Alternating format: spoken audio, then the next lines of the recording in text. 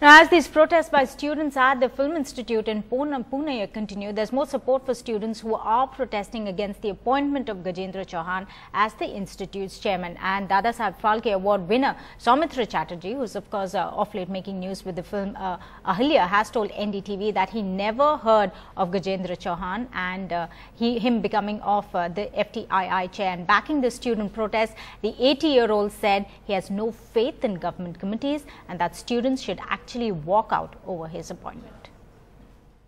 You know, a topic which has been concerning everyone in the film industry, that of FTII and the chairmanship. I just wanted to ask you, Soumitra Chatterjee, and you, and all of you, what you thought about that? Gajendra Chauhan as chairman. Between? Gajendra Chauhan as chairman of FTII. Well, I don't know who is Chauhan. Never heard of him.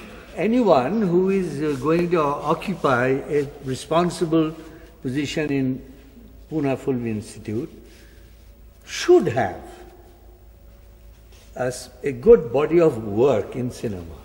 Does he have that? I mean, who is he? Young fellows are living there in tents for so many days now. Yeah, exactly. And the government doesn't look, I mean, doesn't even bother, nobody's gone there. So therefore there's no dialogue, there's no engagement, there's no negotiation. Yeah. They're just not talking.